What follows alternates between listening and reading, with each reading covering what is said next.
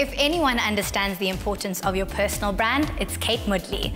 And as she explained to Clive Maistry, you don't need an MBA to be an effective CEO of I Incorporated.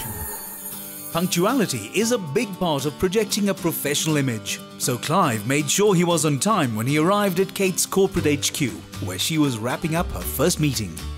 A woman that wears many hats while still managing to stay true to her humble roots. Kate Moodley has many accolades under her belt and numerous awards, including Businesswoman of the Year. She boasts a master's in law and has her own book, I Inc. Be the CEO of your own brand. Well, this morning we got her up quite early to find out what exactly makes this businesswoman tick. After starting out as a candidate attorney, Kate moved into the corporate world as a legal advisor to a major insurance house. She soon revealed her talent for business, where she occupied positions of seniority in the financial services sector before becoming a franchise director. Hi Clive, Hi, welcome. how are you? Lovely to see you. Thank you so much for allowing us, of course, to get you out of bed this early. What gets Kate Moodley going every morning? I must admit I'm not really a morning person, but my PA runs a very, very strict diary for me. So she knows exactly what I do and she doesn't waste any of my time during the day. Typically, if I am going to the gym, the reality is that I'm up at 5, I'm at the gym at 5:30. But I try and opt for an evening session if it's possible. Kate, we've got so much planned. I can't wait to spend my day with you today. I'm so glad to be able to show you a little bit about my life. So let's start with my office. Please follow me. Kate, I've got to tell you, going through your website, I'm in such awe. You've achieved so much. What are some of the career achievements that stand out for you, though? I would think I've been really blessed to win the Top Businesswoman of the Year award. That would certainly be the highlight of my career. The second would be writing my book. I think for me that's really a passion that's come through, and I've actually seen it in fruition and in black and white. And for me, those two moments would probably be the highlight of my career. One thing I always rack my brain over is going to events and wondering what do I wear. How do you look so effortlessly business chic? It is not easy. Wow, I really do struggle with it. I've got a certain style that I stick to generally. It's quite formal, and that really does emanate from the fact that my lifestyle is very formal in terms of my business meetings, board meetings, or even presenting to clients. So I've always got to look really smart, and I suppose being the brand ambassador of a book on branding, I've got to look really great all the time. On that note, we've got a little surprise for you planned. Compliments of Mela. We've got a stylist for us today that's going to create some really interesting looks. That's incredible. Thank you so much. Knowing how busy her schedule is, Clive had arranged for Kate to meet up with style fundies Christian Samuel and Alan Foley. Hello, how are you? And you? Good, thank you. Lovely to see you. Hello.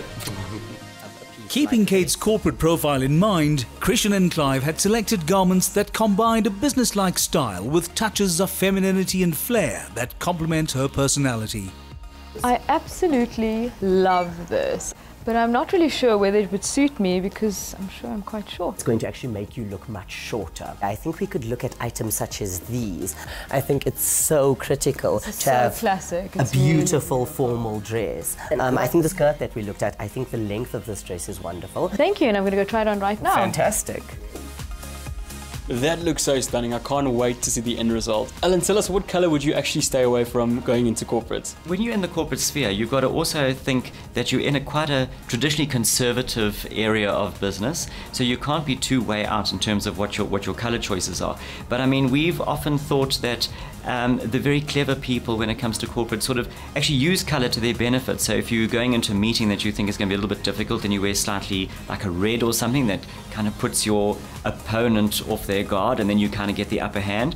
But I mean, if you want to play it safe, then I'd say literally stick to the neutrals.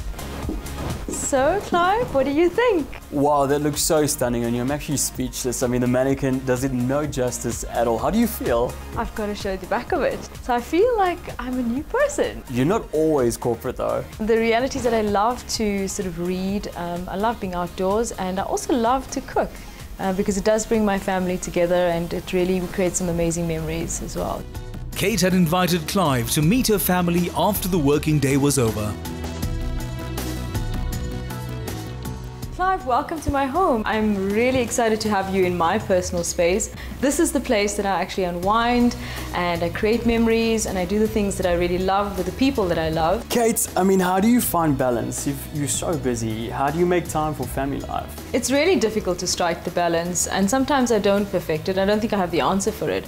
But what's worked really well for me as an individual is actually when I'm at work, I'm 100% at work and I give it my best. And when I'm with my family, I make sure that it's good quality time so that we have good times and good memories that are created with it. And I mean, everybody has hobbies. What are yours and how do you make time for that? I think it's a non-negotiable for me to exercise. I try to get to the gym almost every day or at least 3 times a week, worst case scenario, because I think if you're physically fit, it actually does help you on a business level to deal with your stress, or even on a personal level, you know, trying to juggle everything. If you're physically fit, it's always better. What's your advice to up-and-coming individuals? My personal life philosophy has always been have a commitment to excellence in everything that you do, or don't do it at all, and leave a legacy that one day your kids can be proud of. The food is ready. Let's dish up, and I hope that you enjoy it and let's join the family. I can't wait to taste these dishes. Thank you.